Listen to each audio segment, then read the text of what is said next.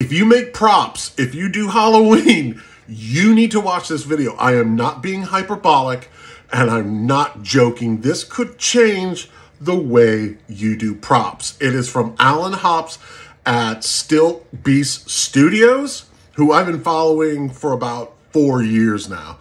And he did something that blew me away. And I don't get blown away often, but stick around and watch this video and then check out Alan at Stilt Beast Studios.